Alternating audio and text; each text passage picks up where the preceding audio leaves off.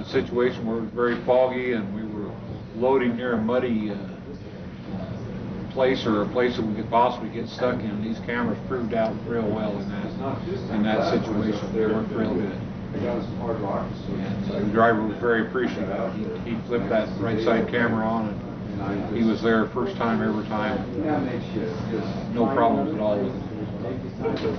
Back in on the left side of 109 shovel, while the shovel operator was loading the truck on the right, had the camera on, and noticed there was rocks trickling off the bank. All of a sudden, a couple of good sized ones came down. I chose to pull out. Luckily I did, because the whole bank came down, and saved the back of the truck from getting damaged. Well, first we had a couple of trucks that we had actually backed into and hit, and came close to turning over, and did turn one over. So we had to do something to try to get everybody aware and see behind us. So it's kind of a dark area in here. I think that they've come to realize that there is a value to them. Being able to tell whether you've got a pickup behind you after we had a fatality with a 190-ton haul truck backing over one of our pickups. I think after that, I don't think you could take them out. You can see the berms, you can see the berms. It's a depth perception problem with the mirrors. For me anyway, you can't quite tell, you can't gauge the real depth of where you're backing up to, and with the cameras you can actually see when you're there. And just seeing, you know, people walking behind you, trucks coming up behind you when you're driving, especially these small pickup trucks out here. That was a nightmare. They'd sneak up on you. Look at the pickup of the cameras. The fisheye lens covers really well. I think it's virtually taken all of the blind spot area out around the truck, as well as real close right up to the side of the truck, where it'd almost be impossible to get a mirror to actually look in that area. Hi, I'm Bill Winfield. You know, we all have friends that we do just about anything in the world for. I mean, they're not our family, but they might as well be a brother or sister or daughter. I'm lucky to have a friend like that. John and I are a fit. Our souls match, our family and friendship match.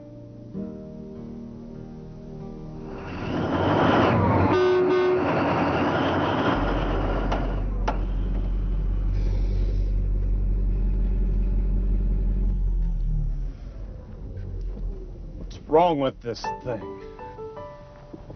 Hey, John, you about ready to call it a day? Yeah, okay.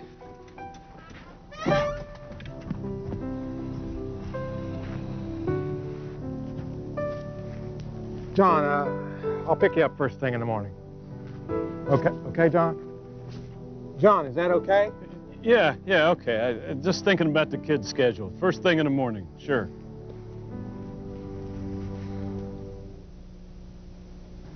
Oh, hi, Janet. Uh-huh. To the game tonight? Oh, that'd be fun since Billy and Craig are both playing. Uh-huh. Can Bill make it? Great. John? I'd like to get him out of the house. Uh-huh. He's fine. Yeah. Oh, I'll call you about that later, okay? Uh-huh. He's fine. Yeah, we'll see you tonight. Thanks for everything. You guys are both great. See you later. Bye. Well, Bill will be here any minute. Here's your muffins.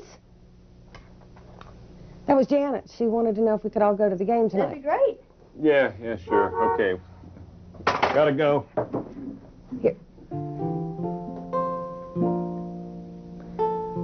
Bless this house. Bless our family. Watch over us safely at work and at school. Thank you, Lord. Okay. See you later. Bye. Bye.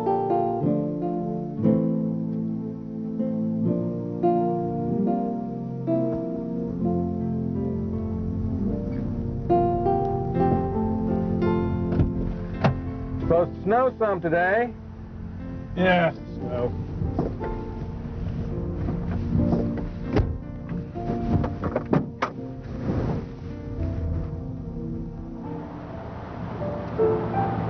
Janet and Betty get everything worked out about tonight? It should be a good game. The team's been playing really good lately. You know, it's funny about Jack and how he can throw that football. I tell you, he certainly didn't get that from me. Well, I guess you know that better than anybody.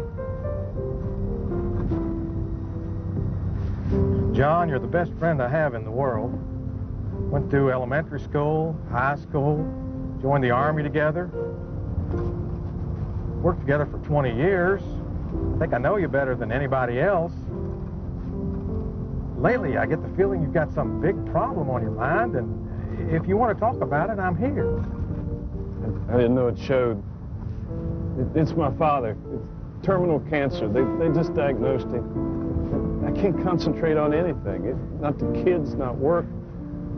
I've read about this kind of thing, but I never thought it could happen to me. Well, you don't have to go through something like that by yourself, brother. You got a family now, man. And if you need help, I'll be here for you.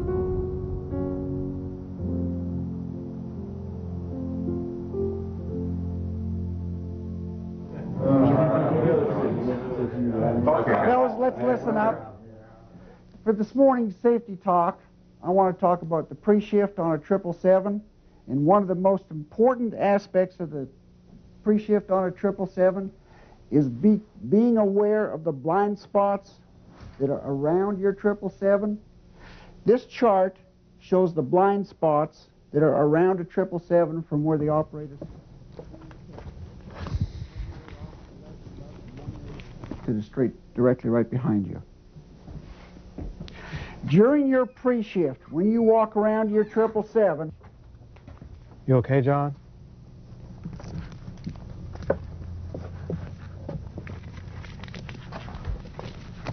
you want to make certain, number one, that there are no vehicles parked around you, no mechanic's truck, or number two, that there are no tools anywhere near the vicinity of your truck.